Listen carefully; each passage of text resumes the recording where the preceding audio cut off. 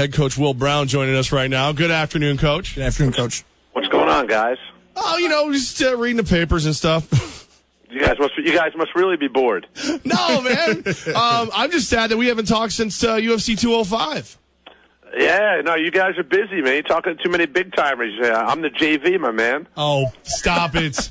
Now, just to put everything aside real quick, and then we can actually talk about it on the court. Spoke to Pat Sosa. You guys genuinely like and respect each other. This is just some a little squabbling before a game, right? Jimmy's a good guy. We get along really well. At least we have. My thing, I'm not taking shots at Jimmy. I'm responding to comments he made that I just don't like in regards to my program. He shouldn't be talking about, whether I have junior college players or I don't. He shouldn't be talking about us playing a non-Division I game. He shouldn't be saying we begged them 10 years ago to play us because he wasn't there 10 years ago, and for him to say this is the last time they're coming into our building, he doesn't make that call. And the other thing is, he's waiting for a thank you card from me. Well, he's going to be waiting an awfully long time. I respect their program. I think by far they're the most talented team in the MAC 1 through 5. They've got 4 all MAC caliber starters, and then they've got the sophomore Clareth, who at some point in his career will lead the MAC in scoring. So if you've got a group like that, why don't you focus on that? And I know Jimmy tries to be humorous, and he thinks he's funny, and a lot of it is done, for comedy. I get all that. But, don't worry about who I recruit, who I schedule. Worry about your own program. So really it's me defending our program, defending my kids, defending our athletic department, and our university. I'm not taking shots at anything that's going on over there with their kids. I'm just worried about my, my own guys and trying to get better. So, that's the stuff, it irked me. I felt I needed to respond, but like I said, we do get along, really well. I don't expect this to change that at all, unless he continues with some of the nonsense. But like I said, I root for them every game but one. I hope they play the worst game they play all year on Sunday. But like I said, Jimmy's a good dude, and I just don't think there's no need for, the nonsense, as I like to call it. Coach Will Brown with us. Coach, does any of this get in the way of preparing for that game?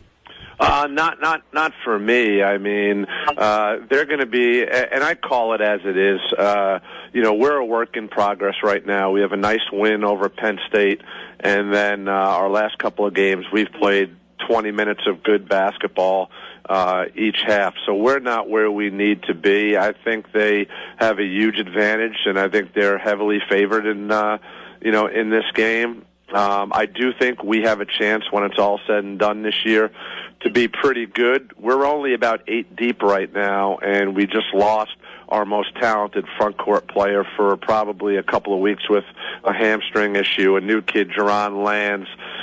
So, we'll be down to like a 7-man rotation, and some other guys are going to have to step up these next few weeks. But I'm just worried about my own team. I think this is going to be a fun atmosphere, a good game. I know I look at it as this is an opportunity for us to play a really good team that I think will help us get better. And there's some things that we're going to have to do in this game to have a chance to win, and our guys really need to embrace the preparation heading into this game. Coach, you've played 4 games in 7 days. What is your schedule now for the rest of the week of practice leading up to that matchup with Siena on Sunday? Yeah, that's a great question. I mean, we first 2 games of the year, we left on a Thursday to head out to Penn State. We didn't come back until Tuesday at late afternoon, and then we played Wednesday in our non-D1 game, and then we played Saturday and Sunday back-to-back, and I tried to get our guys to understand, when you play Saturday night, we play Grand Canyon. I mean, that's a big-time operation there. They won 28 games last year, transfers from all over the country. They've got Thunder Dan Marley coaching them. They're really good, and, so that next game, it's like, hey, whatever team wants it the most is going to win. And I thought we did enough in the second half to win that game. But we're off today, We're off tomorrow. I think we need a good 2 days to kind of decompress, rejuvenate, and then focus. We'll practice Wednesday, Thursday, Friday, Saturday, and then we'll throw that thing up on Sunday and see what happens. You talked about how good Siena is, how good you have to be to beat them. What can you guys do? Obviously you've got a lot of talent. It's just you said you're not as deep as you want to be. What do you have to do to get the win?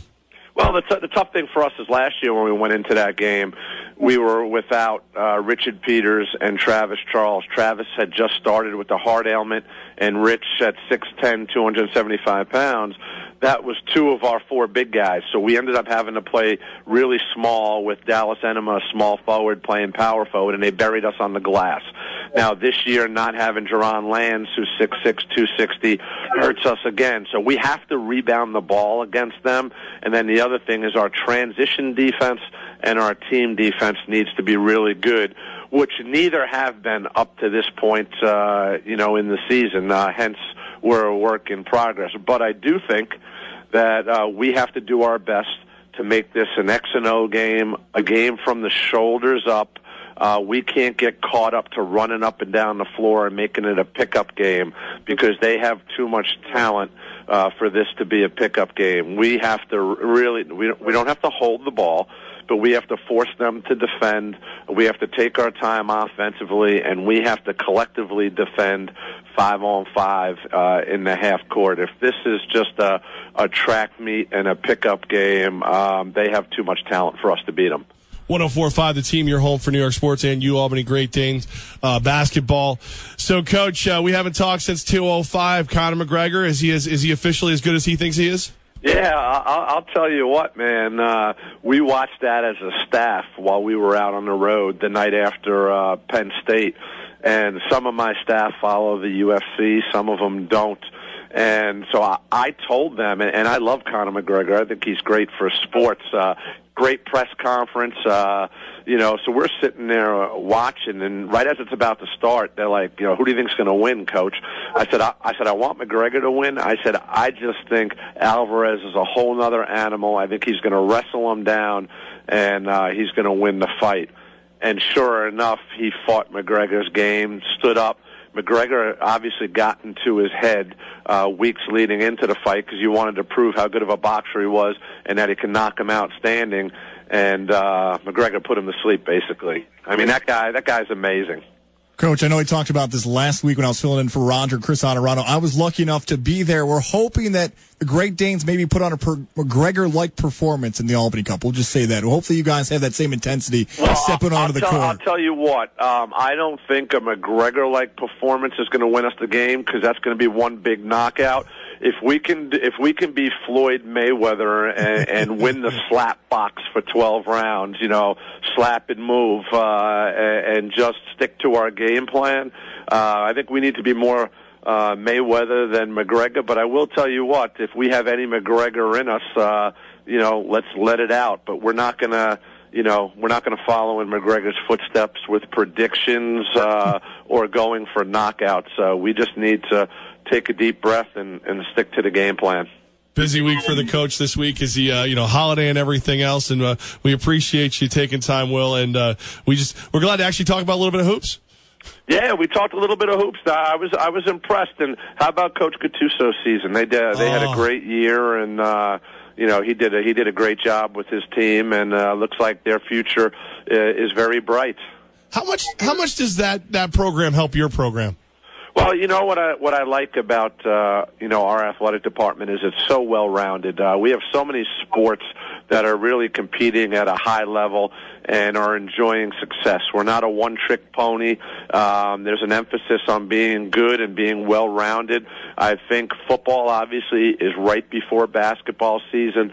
They have some success. I think our guys see them having success and the soccer programs, and so our guys want to have success, and I think the energy around the football stadium is good, and hopefully that carries into the CEFCU arena. I think it's a win-win for everybody involved. Love it. Will Brown, head coach of the Great Danes Hoops program. We appreciate your time, sir. Best of luck on Sunday. We're going to be there, and we here 2 to 7. We're Switzerland. We just like how great you guys all are. Well, hey, I love how politically correct you guys are. No one's ever said that about me before. Somebody pull that. Yeah, no, I hear you. I hear you. But, hey, you guys do a great job, and looking forward to seeing you guys on Sunday, and make sure you're wearing your purple. Yes, sir, we'll do. It's going to be great. Cannot wait. Coach, happy Thanksgiving to you, and we'll see you on Sunday. Hey, enjoy the holidays, guys.